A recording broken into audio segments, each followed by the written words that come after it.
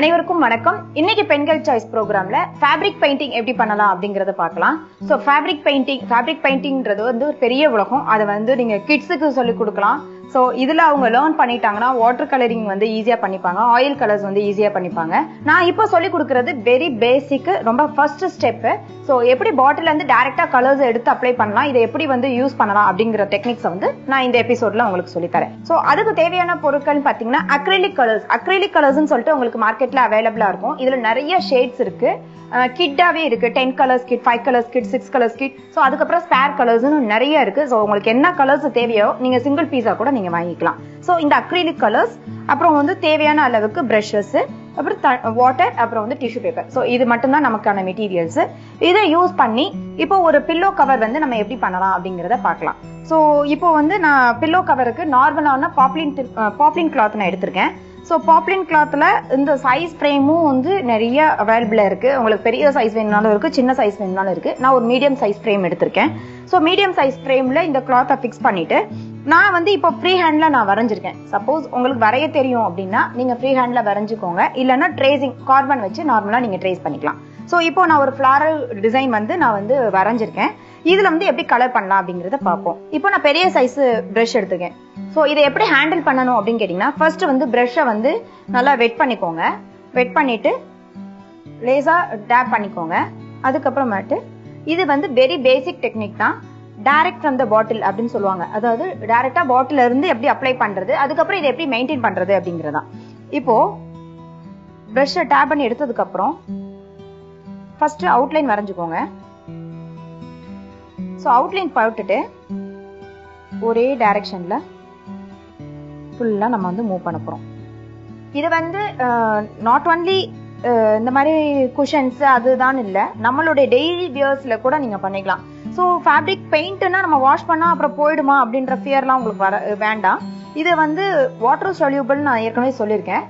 நல்லா ஒரு இதை அப்ளை பண்ணிட்டு இந்த மாதிரி உங்களுக்கு வேணுங்கிற டிசைன்ஸ் நீங்க வரைஞ்சு நீங்க கலர்ஸ் எல்லாம் ஃபில் பண்ணதுக்கு அப்புறம் நல்லா ஒரு 24 hours இதை ட்ரையா விட்டுருங்க. ட்ரை ஆனதுக்கு அப்புறம் நல்லா பேக் சைட்ல திருப்பி, இந்த பெயிண்டிங்கோட பேக் சைட்ல திருப்பி நீங்க அயன் பண்ணிட்டீங்க அப்படின்னு சொன்னா கிளாத்தோட அது ஃபிக்ஸ் ஆயிரும். நீங்க அதுக்கப்புறம் நீங்க நார்மல் வாஷோ இல்லைன்னா மிஷின் வாஷோ எது பண்ணீங்கனாலும் கூட அந்த கலர்ஸ் வந்து போகாது. பிள்ளைங்களுக்கு பிடிச்ச மாதிரி இருக்கணும் அப்படின்னா அவங்களுடைய ஸ்நாக்ஸ் பாக்ஸ்ல வைக்கிற அந்த சின்ன சின்ன கர்ச்சீப்ஸ், ஹேண்ட் கர்ச்சீப்ஸ்ல எல்லாம் கூட அவங்களுக்கு பிடிச்ச கார்ட்டூன்ஸ் எல்லாமே நீங்களே வரைஞ்சு இதே மாதிரி நீங்க கலர் பண்ணி கொடுத்தீங்கன்னா அவங்க ரொம்ப ஹாப்பியா இருப்பாங்க. ஸோ இதே மெத்தட் தான், சேம் மெத்தட் தான் நீங்க வாட்டர் கலர்ல கிட்ஸுக்கு சொல்லி கொடுக்கறதும். ஸோ இந்த மாதிரி நீங்க பசங்களை உட்கார வச்சு சொல்லி கொடுத்தீங்க அப்படின்னு சொன்னா அவங்களே அழகா அவங்களுடைய கிரியேட்டிவிட்டிக்கு தகுந்த மாதிரி டிசைன் பண்ணுவாங்க. இந்த மாதிரி சின்ன சைஸ் பிரஷஸ் எடுத்து கூட நீங்க வந்து ஃபர்ஸ்ட் அவுட்லைன் வரைஞ்சுக்கோங்க. வெரி ஸ்டார்டிங்ல உங்களுக்கு பிரஷ் ஹேண்டில் பண்றதுக்கு கஷ்டமா இருந்ததுன்னா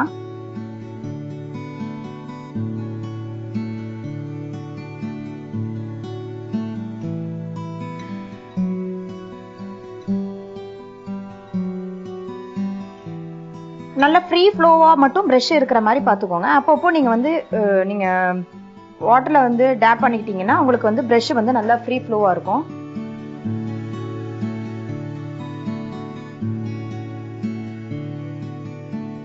ஃபிளார் பார்ட் எல்லாமே கம்ப்ளீட் பண்ணிட்டு அதுக்கப்புறம் நம்ம லீஃப்க்கு வந்து லீஃப் பண்ணும்போது இன்னும் ஈஸியா இருக்கிற மாதிரி அவுட்லைனே போடாம டைரக்டாவே பிரஷ்ல இருந்து எப்படி பண்ணலான்றது பாருங்க. இந்த மாதிரி இந்த லீஃப் பார்ட் ஒரு ஃபுல் பார்ட்டும் நீங்க போடணும்னா பிரஷோட சைஸ் வந்து கொஞ்சம் பெருசா எடுத்துக்கோங்க. எடுத்துட்டு பிரஷ்ல ஃபுல்லா லோட் பண்ணிக்கோங்க.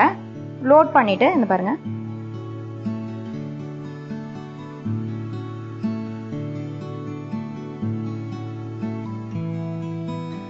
அவுட்லைனே போடாம நம்ம போட்டுக்கலாம்.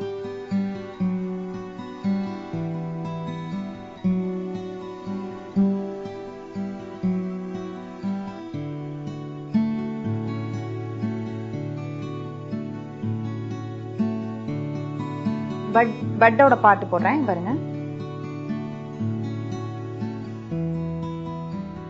சும்மா நான் வந்து டேப் பண்ணி விடுறேன்.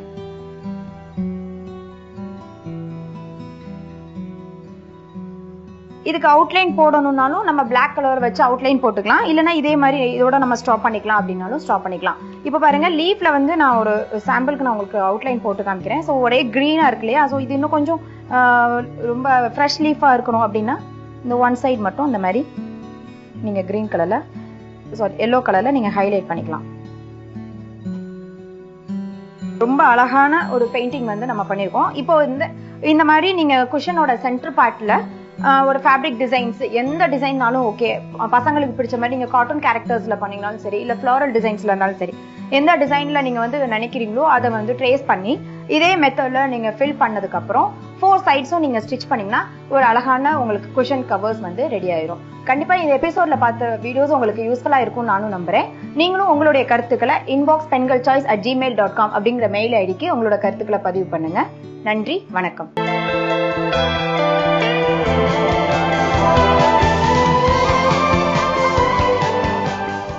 வணக்கம் புதுயுகம் நேயர்களே. நீங்க இந்த பெங்கல் சாய்ஸ் ஷோல வந்து நிறைய மெடிக்கல் டிப்ஸ் பார்த்திருப்பீங்க. இன்னைக்கு வந்து என்ன பேச போறேன் அப்படின்னு நீங்க நினைக்கலாம். இன்னைக்கு வந்து நான் பேச போறது வந்து ஒரு இன்ட்ரெஸ்டிங்கான ஒரு டாபிக், அதுதான் எக்ஸசைஸ். எக்ஸசைஸ் அப்படின்னு சொன்னாலே எல்லாருக்குமே வந்து ஃபர்ஸ்ட் வர ஒரு தாட் வந்து எங்க டைம் கிடைக்குது, எக்ஸசைஸ் பண்றதுக்கு டைம் இல்ல. எக்ஸசைஸ் பத்தி எங்களுக்கு எல்லாமே தெரியும், ஆனா டைம் கிடைக்கிறது தான் ரொம்ப கஷ்டமான விஷயம் அப்படின்னு நீங்க நினைக்கலாம். எக்ஸசைஸ் பண்றதுக்கு ஒரு டைமே கிடையாது. நீங்க ஒரு நாளைக்கு 5 நிமிஷம் பண்ணாலும் போதும். அதே மாதிரி இந்த எக்ஸசைஸ்ல வந்து என்னெல்லாம் டைப்ஸ் இருக்கு அப்படின்னு நீங்க பாத்தீங்கன்னா நிறைய இருக்கு. நீங்க எந்த மாதிரி ஒரு எக்ஸசைஸ் வேணாலும் சூஸ் பண்ணலாம். நீங்க கேட்கலாம், நான் வந்து காலையில இருந்து நான் கிச்சன்ல வேலை செய்யறேன், எனக்கும் எக்ஸசைஸ் தேவையா, கிச்சன்ல ஒர்க் பண்றதும் ஒரு எக்ஸசைஸ் தானே அப்படின்னு சொல்லி நீங்க கேட்கலாம். அதுக்கு வந்து நான் என்ன ஆன்சர் கொடுப்பேன் அப்படின்னு நீங்க பாத்தீங்கன்னா, கிச்சன்ல ஒர்க் பண்ணும்போது வந்து நம்ம ஒரே இடத்துல நின்று ஒர்க் பண்ணும்போது வந்து உங்களோட ஹேண்ட்ஸ் அப்பர் பாடி மட்டும்தான் ஒர்க் பண்ணுது, but your lower body is not working at all. இதனால வந்து நிறைய பிரச்சனைகள் வரலாம். அதுல என்னன்னு பாத்தீங்கன்னா, நான் ஒரு சின்ன இன்சிடென்ட் சொல்லணும்னா, என்னோட ஓன் மதருக்கு வந்து அவங்க வந்து காலையிலேருந்து கிச்சன்ல தான் ஒர்க் பண்ணிட்டு இருப்பாங்க. ஆனா அவங்களுக்கு வந்து நீ ரீப்ளேஸ்மெண்ட் பண்ணியிருக்காங்க. எதனால நீ ரீப்ளேஸ்மெண்ட் பண்ணியிருக்காங்க? அவங்களும் எக்ஸசைஸ் பண்ணேன் அப்படிதான் நினைச்சிட்டு இருந்தாங்க, நான் ரொம்ப ஃபிட்டா இருக்கேன் அப்படின்னு நினைச்சாங்க. எதனால அப்படின்னு நீங்க பாத்தீங்கன்னா, கால்ல வந்து நம்ம மசில்ஸ் எல்லாம் ஆஃப்டர் 45 or ஆஃப்டர் 50 years எல்லாமே வந்து மசில்ஸ் வீக் ஆக ஆரம்பிக்கும். அதுக்கு கரெக்டான எக்ஸசைஸ் பண்ணல அப்படின்னா வீக் ஆகும் போது வந்து அந்த ஸ்ட்ரெஸ், பாடியில இருக்கிற ஸ்ட்ரெஸ் வந்து அந்த நீ ஜாயிண்ட் மேல வந்து விழும்போது அந்த நீ ஜாயிண்ட் கம்ப்ளீட்டா வீக் ஆகலாம். அதனால வந்து ஆர்த்ரைட்டிஸ், பல பிரச்சனைகள் வரலாம். இதனால வந்து நீ ரீப்ளேஸ்மெண்ட் மட்டும்தான் பண்ண முடியும், இல்லைன்னா வந்து சில மாத்திரைகள் எடுத்து சரிப்படுத்த முடியும். ஸோ பாடியில வந்து ஒவ்வொரு மசிலுக்கு வந்து கண்டிப்பா எக்ஸசைஸ்ன்றது ரொம்ப முக்கியமான விஷயம். இது வந்து நிறைய பேருக்கு தெரியாது. இந்த டீகண்டிஷனிங் அப்படின்றதே தெரியாது. நம்ம என்ன நினைக்கிறோம், காலைல நான் வந்து இது பண்ணிட்டு இருக்கேன், நான் இது வாக்கிங் போறேன், இதுவே எனக்கு ஒரு எக்ஸசைஸ் அப்படின்னு நினைப்போம். பட் நீங்க ஒவ்வொரு மசில் யூஸ் பண்ணல அப்படின்னா அந்த மசில் வந்து கம்ப்ளீட்டா வந்து வீக் ஆயிடும். அதனால வந்து அந்த மசில் ரிலேட்டட் ஏரியா, இப்போ வந்து நீங்க கை யூஸ் பண்ணலன்னா கையில இருக்கிற ஜாயிண்ட் வீக் ஆகலாம், கால்ல வந்து இருக்கிற மசில்ஸ் யூஸ் பண்ணலன்னா கால்ல இருக்கிற ஜாயிண்ட்ஸ் வீக் ஆகலாம். அதனால எக்ஸசைஸ் ரொம்ப முக்கியமான விஷயம். நீங்க டைம் எப்படி கிரியேட் பண்றீங்கன்றது பாத்தீங்கன்னா, ஏதோ ஒரு டைம் நீங்க எடுத்துக்கலாம். இப்போ வந்து நிறைய அப்ளிகேஷன்ஸ், நிறைய ஆப்ஸ் இருக்கு. நீங்க மொபைல்லயே வந்து நிறைய யோகா ஆப்ஸ் இருக்கு. சில ஆப்ஸ் வந்து டான்ஸ் எப்படி பண்ணணும்னு கத்து கொடுக்குறாங்க. அதுல வந்து டான்ஸ் அப்படின்னு பார்க்கும்போது ஜும்பா, இது பத்தி நீங்க என்ன ஏற்கனவே பெங்கல் சாய்ஸ்ல பாத்திருக்கீங்களா எனக்கு தெரியாது. நான் வந்து ஒரு Zumba instructor. So Zumba dance அப்படின்றது நான் ஒரு எக்ஸாம்பிளா கொடுக்குறேன். இதுதான் பண்ணணும்னு நான் சொல்லல. ஆனா இதுல வந்து என்ன ஒரு இம்பார்ட்டன்ஸ் அப்படின்னு பாத்தீங்கன்னா, இதுல வந்து ஒரு ஃபிளெக்சிபிலிட்டி பிளஸ் கார்டியோ ஆக்டிவிட்டி அப்படின்னு சொல்றோம். ஜும்பா பண்றதுனால என்ன ஆகும்னா, பாடியில வந்து அந்த ஹார்ட் ரேட்ன்றது இன்க்ரீஸ் ஆகுது. ஹார்ட் ரேட் இன்க்ரீஸ் ஆகும்போது ஒவ்வொரு மசிலுக்கு வந்து அந்த ஆக்சிஜன் சப்ளையும் இன்க்ரீஸ் ஆகும். அந்த மாதிரி இருக்கும்போது வந்து அந்த கார்டியாக் ஆக்டிவிட்டினால உங்களோட எனர்ஜி லெவல்ஸ் வந்து பயங்கரமா இன்க்ரீஸ் ஆகும். ஸோ நீங்க ஜும்பா வந்து நான் ஒரு எக்ஸாம்பிளுக்காக சொல்லியிருக்கேன். நீங்க எந்த ஆக்டிவிட்டி வேணாலும் சூஸ் பண்ணலாம். சில பேர் வந்து என்ன கேட்பாங்க, பிரெக்னன்சி டைம்ல எக்ஸசைஸ் பண்ணலாமா டாக்டர் அப்படின்னு கேட்பாங்க. கண்டிப்பா பண்ணலாம், இன்ஃபேக்ட் பண்ணணும். பிரெக்னன்சி டைம்ல எக்ஸசைஸ் பண்றதுனால வந்து நார்மல் டெலிவரிக்கு வந்து நிறைய சான்சஸ் இருக்கு. இதுல எந்த மாதிரி எல்லாம் எக்ஸசைசஸ் பண்ணலாம் அப்படின்னு கேட்டீங்கன்னா, எந்த எக்ஸசைஸ் வேணாலும் பண்ணலாம். ஸோ இதுக்காக வந்து ரொம்ப அக்ரெசிவா பண்ணக்கூடாது. பட் ஜும்பாவும் பண்ணலாம் பிரெக்னன்சி டைம்ல. பட் ஆனா லைட் மூவ்மெண்ட்ஸ், நிறைய பேர் வந்து வீட்டுல வந்து stairs you're not supposed to climb stairs அப்படின்னு சொல்லுவாங்க. படி ஏறக்கூடாது, இல்லைன்னா வந்து நகரவே கூடாது அப்படின்னு சொல்லுவாங்க. அந்த மாதிரி எல்லாம் கிடையாது. பிரெக்னன்சில வந்து எக்ஸசைஸ் இஸ் வெரி இம்பார்ட்டன்ட். நிறைய antenatal classes, in fact after 3rd month வந்து ஆன்டிநேட்டல் கிளாஸஸ் எல்லாம் கண்டக்ட் பண்றாங்க. உங்களுக்கு தெரியலன்னா கண்டிப்பா நீங்க இந்த ஆன்டிநேட்டல் கிளாஸஸ் போங்க. அதுல வந்து எந்த மாதிரி எக்ஸசைசஸ் பண்ணணும் அப்படின்றது உங்களுக்கு சொல்லி கொடுப்பாங்க. ஸோ தட் உங்களுக்கு வந்து இந்த எக்ஸசைஸ் பண்ணா பேபிக்கு ஏதாவது ஆகுமா அப்படின்னு நீங்க நினைக்கலாம். நீங்க ஆன்டிநேட்டல் கிளாஸஸ் போனீங்கன்னா இந்த மாதிரி எக்ஸசைசஸ் பண்ணணும், எந்த மாதிரி பண்ணக்கூடாது அப்படின்றது உங்களுக்கு அந்த இன்ஃபர்மேஷன் கிடைக்கும். இன்னொரு விஷயம் வந்து இந்த 45 இயர்ஸ்க்கு அப்புறமா வந்து நிறைய பேருக்கு வந்து மெனோபாஸ் அப்படின்னா பீரியட்ஸ் வந்து கம்ப்ளீட்டா வந்து ஸ்டாப் ஆகுறது. இந்த பீரியட் ஸ்டாப் ஆனதுக்கு அப்புறமா வந்து நிறைய பேருக்கு வந்து போன்ஸ்ன்றது வீக் ஆயிடும். எதனால போன்ஸ் வீக் ஆகுது அப்படின்னு பாத்தீங்கன்னா, அந்த பீரியட் ஸ்டாப் ஆகும்போது பாடியில வந்து ஈஸ்ட்ரோஜன் அப்படின்ற ஒரு ஹார்மோன் வந்து இருக்காது.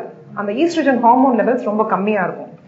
ஈஸ்ட்ரோஜன் ஹார்மோன் எதுக்காக இம்பார்ட்டன்ட் அப்படின்னு நீங்க கேட்டா, பாடியில வந்து போன்ஸ்குள்ள வந்து கால்சியம் அப்சார்ப்ஷன்ன்றது இட்ஸ் வெரி இம்பார்ட்டன்ட். போன்ஸ்குள்ள வந்து கால்சியம் போகணும் அப்படின்னா அதுக்கு கண்டிப்பா ஈஸ்ட்ரோஜன் இருந்தே ஆகணும். ஈஸ்ட்ரோஜன் இல்ல அப்படின்னா போன்ஸ்குள்ள வந்து கால்சியம் போகாது. அதனால வந்து ஆஸ்டியோபோரோசிஸ் இல்லைன்னா வந்து போன்ஸ் வந்து பிரிட்டில் ஆகுறது, ஃப்ராக்சர் ஆகுறது, இது எல்லாமே நடக்கலாம். இப்போ வந்து பாத்தீங்கன்னா இது வந்து சம்மர் டைம், இது வந்து நிறைய பேருக்கும் வெக்கேஷன் டைம். ஸோ நிறைய வந்து பெண்கள் வந்து வீட்டில் இருக்கிற டைம். ஸோ இது வந்து எப்படி ஸ்பெண்ட் பண்ணலாம், எப்படி ப்ரொடக்டிவா ஸ்பெண்ட் பண்ணலாம் அப்படின்னு நீங்க கேட்டீங்கன்னா, ஒண்ணு வந்து கண்டிப்பா நான் எக்ஸசைஸ் பத்தி பேசிட்டு இருக்கேன், எக்ஸசைஸ் பண்ணணும் அப்படின்னு சொல்லுவேன். பட் வீட்லயே இருந்து எப்படி பண்ணலாம், வெளியில வந்து it's very hot, risk of dehydration, இது எல்லாமே இருக்கலாம். சில பேர் வந்து காலையில வந்து லேட்டா எழுந்திருப்பாங்க. அந்த மாதிரி இருக்கிறவங்களுக்கு வந்து என்னெல்லாம் எக்ஸசைஸ் பண்ணலாம் அப்படின்னு நீங்க கேட்டா, மோஸ்ட் இம்பார்ட்டன்ட் திங் இஸ் நீங்க வந்து இப்போ நான் ஆப்ஸ்ன்றது உங்களுக்கு சொல்லியிருக்கேன், ஜும்பா பத்தி சொல்லியிருக்கேன், ரன்னிங் பத்தி சொல்லியிருக்கேன். ஆனா வீட்லயே பண்ணக்கூடிய சில ஸ்ட்ரெச்சஸ் நீங்க பண்ணலாம். இதுல வந்து பிலாட்டிஸ் அப்படின்றது ஒரு மெத்தட் ஆஃப் எக்ஸசைஸ். பிலாட்டிஸ் வந்து ரொம்ப ரொம்ப ஈஸியான ஒரு ஸ்ட்ரெச்சிங் எக்ஸசைஸ். இதுவும் வந்து நீங்க பார்த்து டைரக்டா அவங்க சொல்லி கொடுக்குற மாதிரி நீங்க பண்ணலாம். யோகா பண்ணலாம். யோகாலையும் வந்து பாத்தீங்கன்னா உங்களுக்கு வந்து நிறைய கேலரிஸ் பர்ன் ஆகும். நம்ம நினைப்போம் யோகால வந்து சும்மா ஒரே இடத்துல உட்காந்து எத்தனை கேலரிஸ் பர்ன் ஆக போகுது, நான் வந்து ரன் பண்ணாதான் வந்து நிறைய கேலரிஸ் பர்ன் பண்றேன் அப்படின்னு நீங்க நினைக்கலாம். அப்படி கிடையவே கிடையாது. Yoga is important not just for burning calories. இது வந்து it also improves your memory, it improves your concentration. நிறைய விஷயங்கள் வந்து நீங்க வந்து ஃபோக்கஸ் பண்ணலாம் when you actually do yoga.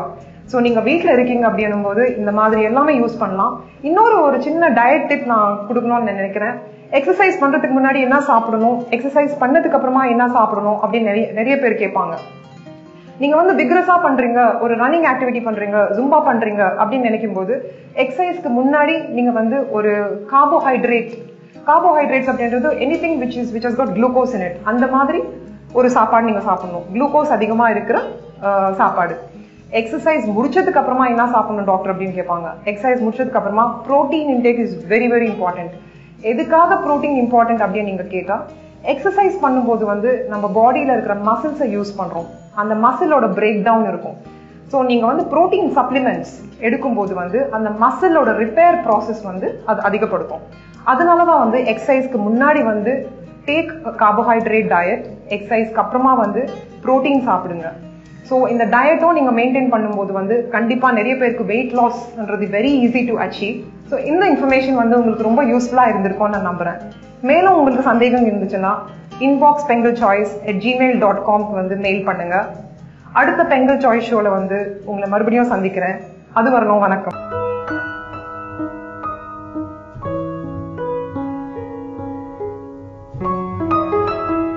வணக்கம் புதுயுகம் நேர்களே. இன்னைக்கு பெண்கள் சாய்ஸ் நிகழ்ச்சியில நம்ம பார்க்க போறது தோட்டக்கலை துறையில பிளான்ஸ் வந்து மாடி தோட்டத்துல வளர்க்கறதுக்கு பதிலா வேற எப்படி எல்லாம் நல்லா வளர்க்கலாம் அப்படின்ற ஒரு டெக்னிக் தான். இப்ப நம்ம பார்க்க போறது பார்த்தோம்னா பாலியோஸ்னா என்னன்னா பாலித்தீன் கூடரத்துல எப்படின்னா இப்ப ஜிஐ பைப்ஸ் எல்லாம் யூஸ் பண்ணி ஸ்ட்ரக்சர் வந்து எராகேட் பண்ணிட்டு அதுல வந்து எப்படி எல்லாம் பாலிஃபில்ம் கவர் பண்ணி எப்படி நம்ம கல்டிவேட் பண்ண போறோம்ன்ற ஒரு டெக்னிக்கை பத்தி தான் பார்க்க போறோம். எந்த ஒரு லேண்டுமே வந்து இரிகேட் பண்ண முடியாம அப்படி இல்லைன்னா கல்டிவேட் பண்ண முடியாம இருக்க லேண்ட்ல வந்து நம்ம அதையும் யூஸ் பண்ணலாம். அதுக்காக தான் இந்த டெக்னிக் வந்து புதுசா கொண்டு வந்திருக்காங்க. வாட்டர் ஸ்கேர்சிட்டி இருக்கிற ஏரியால பார்த்தோம்னா நம்ம வந்து அடிஷ்னலா வந்து இந்த பாலி பாண்ட் அப்படின்ற ஒரு டெக்னிக் யூஸ் பண்ணலாம். அப்படி இல்லைன்னா கூட போர்வெல் அங்க இருந்ததுன்னா அதை வச்சு கூட நம்ம வந்து சஃபிஷியன்ட் வாட்டர் வச்சு நம்ம ஓரளவுக்கு கண்ட்ரோல் பண்ணிக்கலாம். இப்ப நீங்க பார்க்க போறது வந்து இந்த பாலியோஸ், இதுதான் பாலியோஸ். பாலியோஸ் வந்து நார்மலா வந்து ஏனோ தானோன்னு வந்து எரெக்ட் பண்ண மாட்டாங்க. ஏன்னா இது வந்து விண்டோட இதை பார்த்துதான் ஃபுல்லா ஸ்ட்ரக்சரை வந்து வடிவமைப்பாங்க. இப்ப விண்டு சர்க்குலேஷன் வந்து கரெக்டா நடக்கிறதுக்காக அதோட வடிவமைப்பையும் அப்படிதான் கட்டமைச்சிருப்பாங்க. இப்ப பார்த்தோம்னா விண்ட் டைரக்ஷன் பார்த்தோம்னா இப்ப south to north, north to south அந்த மாதிரி வேரி ஆகும். அதை பொறுத்துதான் இந்த ஸ்ட்ரக்சரையே வந்து எரெக்ட் பண்ணுவாங்க. இதோட மெயின் பெனிஃபிட் பார்த்தோம்னா நமக்கு வந்து விண்ட் வந்து எந்த சைடு வருதோ அந்த பக்கம் போட்டோம்னா நமக்கு வந்து ரொம்ப காத்தடிக்கிற நேரத்துல கூட நம்ம அது வந்து ப்ரொடெக்ட் பண்ணும். இந்த பாலியோஸ்ல வந்து நம்ம ஏராளமான காய்கறிகள் எல்லாம் வளர்த்துட்டு வராங்க. மாடி தோட்டத்தை கம்பேர் பண்ணும்போது இந்த ஸ்ட்ரக்சர்ல வந்து நமக்கு ஓவர் பெனிஃபிட் கிடைக்கும். இப்ப 1000 ஸ்கொயர் மீட்டர் அப்படி இல்லைன்னா 4000 ஸ்கொயர் மீட்டர் ஏரியாவை பொறுத்து நம்ம வந்து இந்த பாலியோஸை வந்து கன்ஸ்ட்ரக்ட் பண்ணி போட்ட காஸ்டும் சரி, நமக்கு கிடைக்கக்கூடிய அந்த ஈல்டுல வர ப்ராஃபிட்டும் சரி, இதுல நம்ம நினைச்சதை விட அளவுக்கு அதிகமா வரும். இப்ப ஃபர்ஸ்ட் அந்த ஸ்ட்ரக்சரை எப்படி நம்ம போட போறோம்னு பார்த்தோம்னா ஃபுல்லா வந்து சைட் இன்ஸ்பெக்ஷன் கொடுப்போம். சைட் இன்ஸ்பெக்ஷன் பண்ணதுக்கு அப்புறமா வந்து ஒரு லேண்டோட ஏரியா எவ்வளோன்னு பார்த்துட்டு அதுக்கு ஏற்ற மாதிரி ஸ்ட்ரக்சர் போட போறோம். இப்போ 1 ஏக்கர் அப்படின்னா 1 ஏக்கருக்கு ஃபுல்லா அந்த ஸ்ட்ரக்சர் போட்டுட்டு பாலிஃபில்ம் எல்லாம் கவர் பண்ணிட்டு, பாலிஃபில்ம்லயே நிறைய வெரைட்டி இருக்கு. இது வந்து பாலிஎத்திலின் ஃபில்ம். இந்த ஃபில்ம் வந்து என்னன்னா 200 GSM, அந்த மைக்ரான் வந்து 200 GSM இருக்கும். இப்ப பார்த்தோம்னா இதுலயே வந்து 3 சப்டிவிஷனா நம்ம பிரிப்போம். 11 ஃபீட்டுக்கு வந்து இந்த ஸ்ட்ரக்சரை நம்ம மேல வந்து ஃபுல்லா கவர் பண்ணிட்டு, அதுல பார்த்தோம்னா ஃபர்ஸ்ட் 3 ஃபீட்டுக்கு கீழே வந்து ஆப்ரான் அப்படின்ற ஒரு மெட்டீரியல் இருக்கும். அது வந்து ரெயின்ஸ் அந்த ஸ்பிளாஷ் எல்லாம் வந்து உள்ள என்ட்ரி ஆகாம இருக்கிறதுக்காக ஃபுல்லா ப்ரொடெக்ட் பண்ணும். அதுக்கடுத்த ஒரு லேயர் பார்த்தோம்னா ஒரு 5 ஃபீட் ஏரியாவுக்கு பார்த்தோம்னா இன்செக்ட் நெட் வந்து கவர் பண்ணிருப்போம். இன்செக்ட் நெட் எதுக்காகனா இப்ப கல்டிவேட் பண்ணிட்டோம்னா வெளியே இருக்கிற பூச்சி, அதுக்கப்புறம் சுத்தி சரௌண்டிங்ல இருக்க பூச்சி அது எதுவுமே உள்ள வராம ஃபுல்லா வந்து ப்ரொடெக்ட் பண்ணதுக்காக தான் அந்த இன்செக்ட் நெட். அதுக்கு மேல பாலிஃபில்ம். அந்த பாலிஃபில்ம் வந்து இப்ப மழை பெஞ்சதுன்னா உள்ள வந்து தண்ணியே வராத அளவுக்கு நல்லா ப்ரொடெக்ஷன் கொடுக்கும். அதே மாதிரி விண்ட், இப்ப வந்து விண்ட் வெலாசிட்டியும் வந்து இதுக்குள்ள வந்து அதிகமா வராது. அந்த இன்செக்ட் நெட் வழியா வந்து விண்ட் சர்க்குலேஷன் அடிக்கடி இருக்கும். அது நம்ம வந்து அந்த கட்டர்ஸை சுத்தி சரௌண்டிங்ல இருக்குல்ல அந்த கட்டர்ஸை தூக்கி விடுறப்பதான் நமக்கு வந்து விண்ட் வெலாசிட்டி இருக்கும். ஃபுல்லா நம்ம வந்து கவர் பண்ணிருக்கிறப்போ உள்ள பார்த்தோம்னா டெம்பரேச்சர் அளவுக்கு மீறி இருக்கும். இப்ப கல்டிவேட் பண்றதுக்கு முன்னாடி பார்த்தோம்னா டெம்பரேச்சர் அதிகமா இருந்தா ஒரு ப்ராப்ளமும் இல்லை. அதுக்கப்புறமா டெம்பரேச்சர் இருக்கிறப்ப நம்ம என்ன பண்ணுவோம்னா உள்ள வந்து ஃபாகர்னு ஒரு டெக்னிக் யூஸ் பண்ணுவோம். ஃபாகர் எதுக்காகனா இப்ப வந்து ஓவர் டெம்பரேச்சர் அதிகம் ஆயிடுச்சுன்னா நம்ம மார்னிங் ஆர் ஈவினிங் தான் வந்து ஃபாகரை யூஸ் பண்ணணும். ஃபாகரை யூஸ் பண்றப்ப வந்து டெம்பரேச்சர் வந்து நமக்கு ஓரளவுக்கு ரெடியூஸ் ஆகும். ரெடியூஸ் ஆகுறப்ப நம்ம எக்ஸாஸ்ட் கூட வந்து இன்சர்ட் பண்ணிருக்கணும். எக்ஸாஸ்டோட வேலை என்னன்னா உள்ள இருக்கிற அந்த ஹீட் ஏரை வந்து வெளியே வந்து அப்படியே சர்க்குலேஷன்ல வெளியே உள்ளன்னு சொல்லிட்டு அப்படியே ரொட்டேஷனா அந்த ப்ராசஸ் நடந்துட்டே இருக்கும். ஃபுல்லா வந்து ட்ரிப் மெட்டீரியல் இன்சர்ட் பண்ணுவோம். ட்ரிப்போட வேலை என்னன்னா நமக்கு வந்து வாட்டரோட ஸ்கேர்சிட்டி இருக்கிற ஏரியால ட்ரிப் போட்டோம் நல்லா பயனுள்ளது. இப்ப இந்த மாதிரி பாலியோஸ்க்கு 1 ஏக்கர் ஏரியால நம்ம கல்டிவேட் பண்ண போறோம்னா அங்க பார்த்தோம்னா நமக்கு வந்து 3000 இருந்து 5000 லிட்டர்ஸ் தண்ணி வந்து பர் டேக்கு 12,000 பிளான்ஸ்க்கு போதுமானது. ஏன்னா 1 ஏக்கர்ல வந்து 12,000 இருந்து 16,000 பிளான்ஸ் வரையும் நம்ம வைக்கலாம். அதுக்கப்புறம் வேற என்ன இந்த ட்ரிப்ல வந்து நமக்கு என்ன பெனிஃபிட் இருக்கும்னா இப்ப சப்போஸ் வந்து ஒரு சில ஏரியால வாட்டரோட இது பார்த்தோம்னா ஈஸி லெவல்னு ஒன்று இருக்கும், எலக்ட்ரிக்கல் கனெக்டிவிட்டி. சால்ட் ரேஷியோ அதிகமா இருந்ததுன்னா நம்ம வந்து ஆரோன்னு ஒரு பிளான் சிஸ்டம் வைக்கணும். ஆஸ்மோசிஸ் ரெஸ்பிரேஷன் அந்த மாதிரி ஒரு இதை வந்து சிஸ்டம் வந்து உட்புகுத்தணும். அது வைக்கிறப்ப என்ன பண்ணும்னா ஈஸியோட லெவலை குறைக்கும், பிஹெச்யும் வந்து ஓரளவுக்கு மாடரேட்டா கொண்டு வரும். அந்த மாதிரி இருக்கிறப்ப ஆரோ கூட வந்து ட்ரிப்பை நம்ம வந்து இன்சர்ட் பண்ணோம்னா ஃபுல்லா பார்த்தோம்னா நமக்கு வந்து வெஞ்சுரி பைப் மூலியமா வந்து வாட்டர் சர்க்குலேஷன் எப்பயுமே நடந்துட்டே இருக்கும். இப்ப பாலியோஸ்குள்ள என்ட்ரி ஆகுறப்ப நிறைய வந்து இந்த டஸ்ட் பார்ட்டிகல்ஸ் இல்ல வேற ஏதாவது ப்ராப்ளம்ஸ் அதிகமா வரும். கண்டாமினேஷன் இருக்கக்கூடாதுன்னா 1 ஃபீட்டுக்கு வந்து பிரெத், 2 ஃபீட்டுக்கு வந்து லென்த், அதுக்கப்புறம் வந்து ஒரு 2 இன்ச் ஆர் 3 இன்ச்சுக்கு வந்து டெப்த் அப்படி இருக்கக்கூடிய ஒரு பெட் ப்ரிப்பேர் பண்ணி அதுல வந்து பொட்டாசியம் பெர்மாங்கனேட் அந்த சொல்யூஷனை வந்து நம்ம மிக்ஸ் பண்ணி என்ட்ரி ஆகுற ஏரியால வச்சிருந்தோம்னா இப்ப உள்ள லேபர்ஸ் வந்து ஒர்க் பண்ண வராங்கன்னா அவங்க வந்து ஃபுல்லா அவங்களோட ஹேண்டு லெக் அதெல்லாம் வந்து ஸ்டெரிலைஸ் பண்ணிட்டு உள்ள வரப்ப எந்த ஒரு வெளியே இருந்து உள்ள வரப்ப எந்த கண்டாமினேஷனும் இருக்காது, பிளான்ஸோட ஹெல்த்தும் நல்லா இருக்கும். இப்ப நம்ம பேக்ல பார்த்தோம்னா ஃபுல்லா ஒரு பேக்ல 1 kg கோகோபிட். இப்ப 1 kg ட்ரை மெட்டீரியல் நம்ம போடுறப்ப அது வந்து 15 சென்டிமீட்டர் ஹைட் இருக்குன்னா நம்ம வந்து தண்ணி ஊத்துறப்ப 4 டைம்ஸ் எக்ஸ்பெண்ட் ஆகும். நார்மலாவே கோகோபிட் மெட்டீரியல் பார்த்தோம்னா சாயில்லெஸ் கல்டிவேஷன்றதுனால அது வந்து வாட்டர் ஸ்கேர்சிட்டிக்கு வந்து யூஸ் பண்ணக்கூடிய மெட்டீரியல். ஏன்னா இப்ப வந்து கோகோபிட் மெட்டீரியல்ல நம்ம வாட்டர் போர் பண்ணும்போது 4 டைம்ஸ் எக்ஸ்பெண்ட் ஆகும். 15 சென்டிமீட்டர் ஹைட் இருக்கக்கூடிய அந்த கோகோபிட் மெட்டீரியல் வந்து நம்ம வாட்டர் ஊத்துறப்ப ஒரு 25 to 30 சென்டிமீட்டர் ஹைட்டுக்கு கூட நல்லா வந்து எக்ஸ்பெண்ட் ஆகும். அந்த மாதிரி எக்ஸ்பெண்ட் ஆகுற அந்த கோகோ பிட் மெட்டீரியல்ல நம்ம வந்து விதை நடவு பண்ணும்போது பக்காவா செடி வளரும். இப்ப நம்ம விதை நடவு பண்றதும் வந்து ரொம்ப ஆழமா நடவு பண்ணிட்டோம்னா வேர் வந்து கீழே இறங்கிடும். கீழே இறங்கிடுச்சுன்னா நமக்கு வந்து வேறு தான் உயிரே ஒரு செடிக்கு. அந்த வேர் வந்து நல்லா இருக்கணும். அதனால வந்து சீட்ஸ் வந்து ஒரு 1 இன்ச் அந்த இதுலதான் வந்து நடவே பண்ணுவோம். பண்றப்ப வேர் வந்து நல்லா பக்காவா வரும். அதே மாதிரி நம்ம யூஸ் பண்ணக்கூடிய பேக் பார்த்தோம்னா அந்த பேக் வந்து 12x12 12 இன்ச் ஹைட்டு, 12 இன்ச் வந்து டயாமீட்டர், 1 feet into 1 feet அந்த பேக் நம்ம சொல்லுவோம். இன்னைக்கு எபிசோட்ல வந்து பாலியோ ஸ்ட்ரக்சர் எப்படி எல்லாம் எரெக்ட் பண்ணோம், அதுக்கப்புறமா வந்து எப்படி பெட் எல்லாம் ப்ரிப்பேர் பண்ணி என்ன மாதிரி சாயில்ல நம்ம வந்து கல்டிவேட் பண்ண போறோம் அப்படின்றத பத்தி இன்னைக்கு எபிசோட்ல நல்லா பார்த்தோம். அதுக்கப்புறமா அதுல வந்து எப்படி எல்லாம் நம்ம கல்டிவேட் பண்ண போறோம்ன்றத பத்தி நம்ம நெக்ஸ்ட் எபிசோட்ல பார்க்கலாம்.